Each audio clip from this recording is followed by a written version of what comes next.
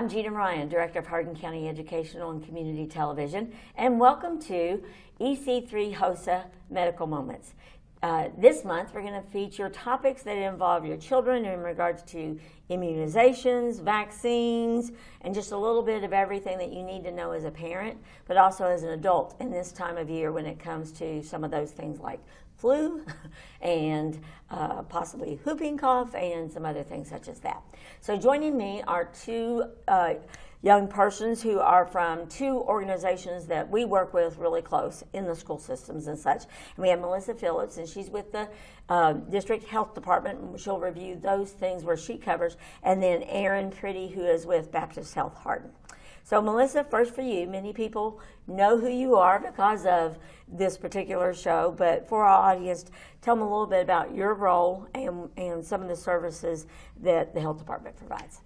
So I serve as our public information officer, and in that role I deal with our media partners, I handle our website, our social media platforms, and a lot of what we're covering right now is respiratory health, so flu, COVID, and things like that. And the health department, what counties do you serve? So we are a 6-county district, and that is Hardin, LaRue, Meade, Marion, Nelson, and Washington. Okay, Erin Pretty, you are new to Baptist Health Hardin, or new to your role? I'm new to my role at Baptist Health Hardin. I've been with Baptist Health for about 3 years, but I serve as the manager for community health and wellness.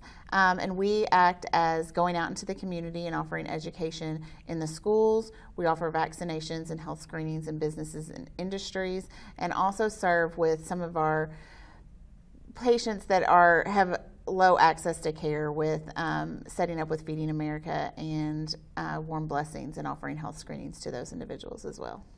Do you all have any upcoming, I know that the health department has done some things in the past, such as vaping and things like that. So do you all have anything scheduled that individuals might want to attend in the upcoming weeks? We're getting ready to start a big vaping series with Hardin County Schools and hitting all of the 8th graders in the middle schools. So we actually start our first session this week. And when you talk about vaping, you talk about respiratory issues.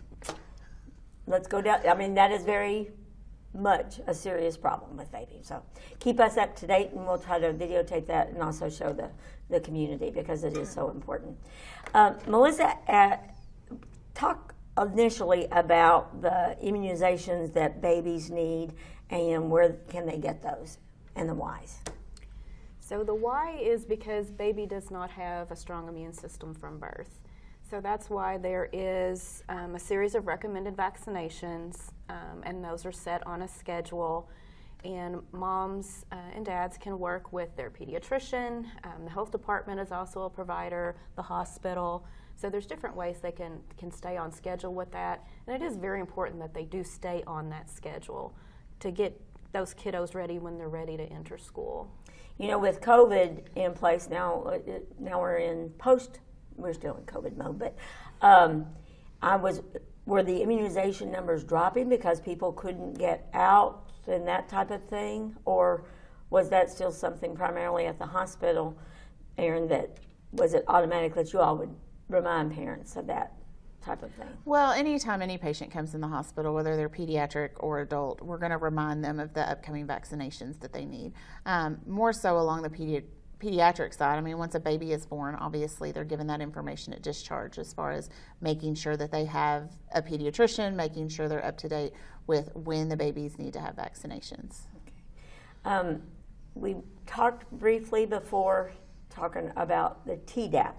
What is that immunization, and some of the fallout from that, not having that? So Tdap is for adults, and that is a combo vaccination. That is your tetanus, diphtheria, and pertussis. And pertussis is another name for whooping cough, which in our area has been a serious problem for several years now. It just doesn't get a lot of voice because we've had so many other issues like COVID that have had a louder voice. But it is very dangerous for babies. So that's one that's going to be recommended for new parents and any other loved ones that are going to be around that new baby.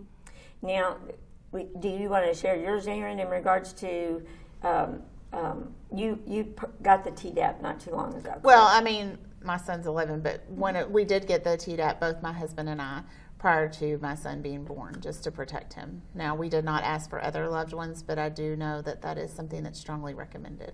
So, see, when you mentioned that, it's a little bit like I had no idea that I need to be responsible in terms of getting that when you're around infants and things. And of course, we're coming to the end of festival season.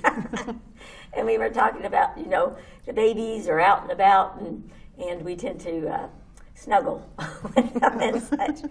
So it is important. So basically, if you're an adult and you're going to be in the presence of infants, it's a good idea to possibly get that shot. Absolutely, and kind of like we mentioned, our instinct with babies is to put them right here on our shoulder, which is right there by our faces. So any of those respiratory illnesses, we would transmit directly to baby.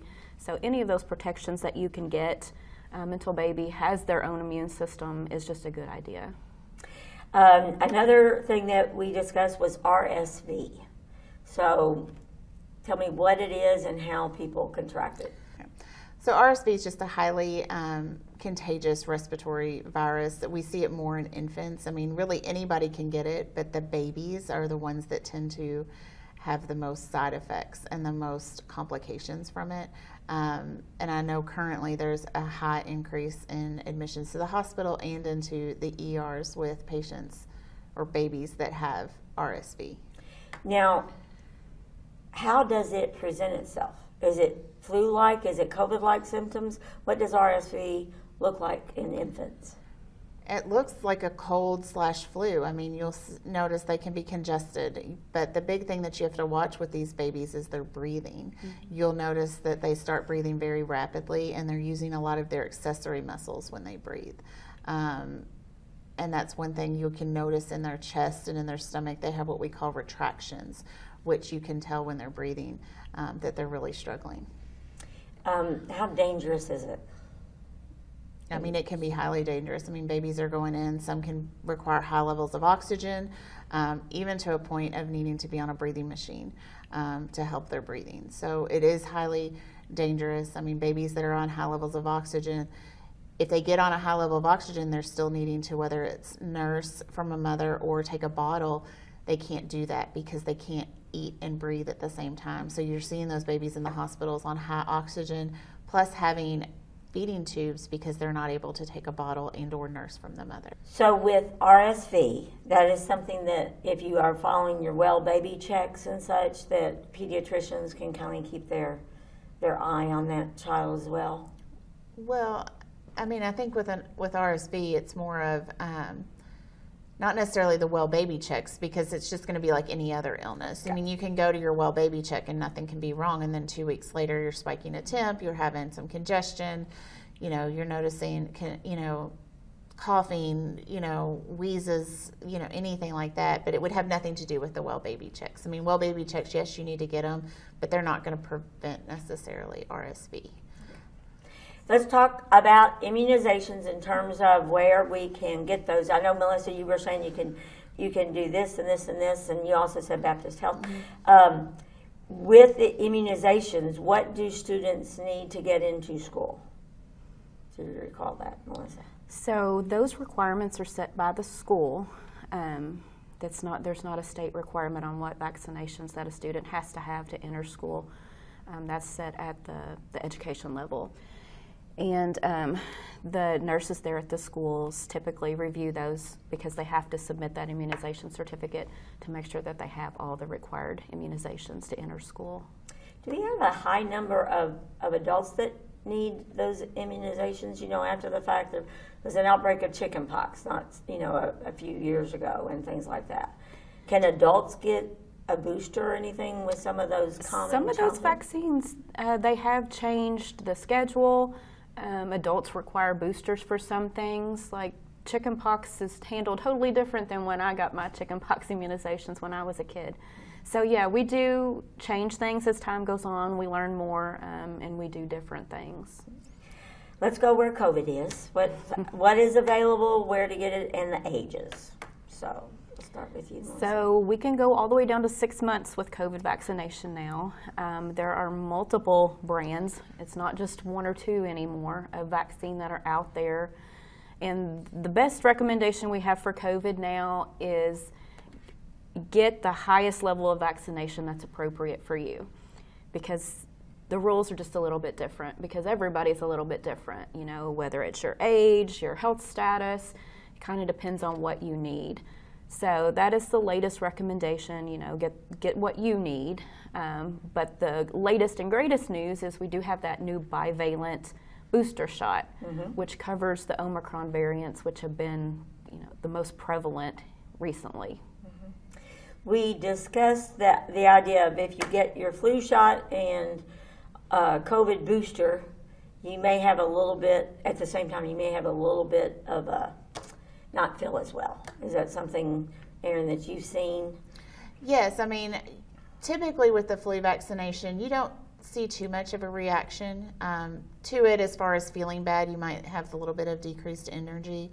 But I know with the COVID, a lot of people have seen, and I myself, when I got it, I mean, you do feel, I did run a low-grade temp with mine, so that is always the possibility. So getting those together may really knock you down for a couple of days.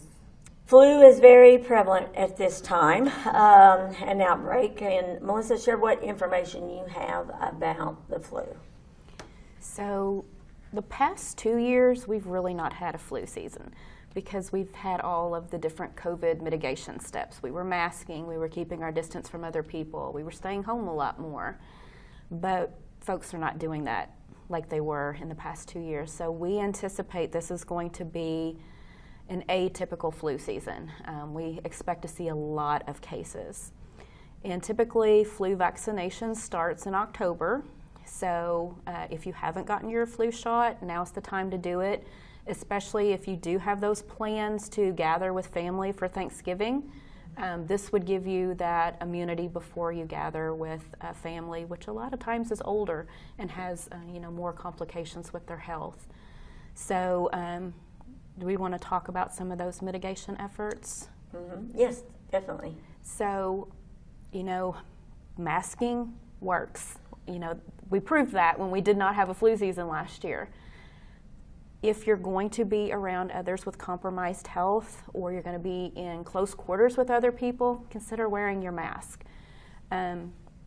Physical distancing works. Personally, it's just become my new norm.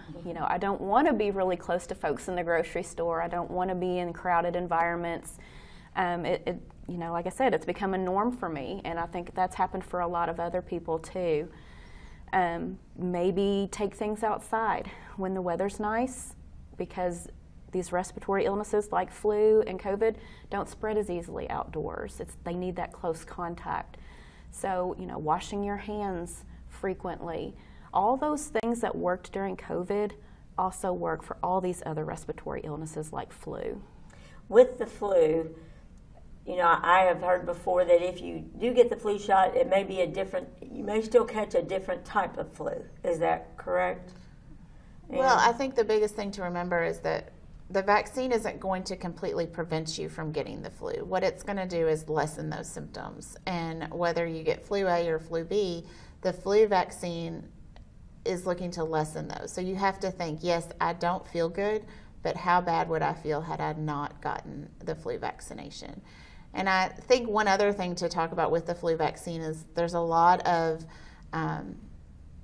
confusion, and people think that if they get the vaccination that they're going to get the flu. Well, what they don't realize is that the flu vaccine is not a live vaccine. The shot that we give is not a live vaccination. So you're not going to get the flu from the vaccine. You might have what we call an immune response, which is where you feel run down, tired, maybe a little achy, but it's not the flu. Age levels for flu shots?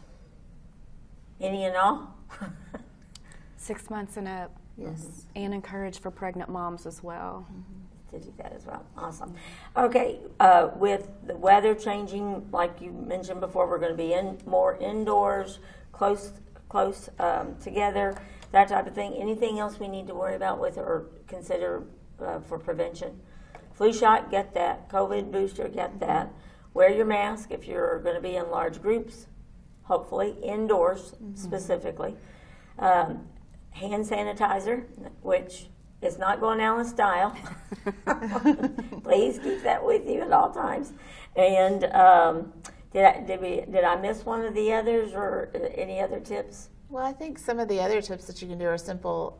Making sure that you're getting enough rest, making sure that you're eating enough fruits, vegetables, and drinking Hydration, water, yeah. hydration, getting exercise. Just trying to live a healthy lifestyle is automatically going to boost your immune system. So really kind of focusing on those is going to help also. And another thing, if you're sick, no matter what it is, please stay home. Exactly.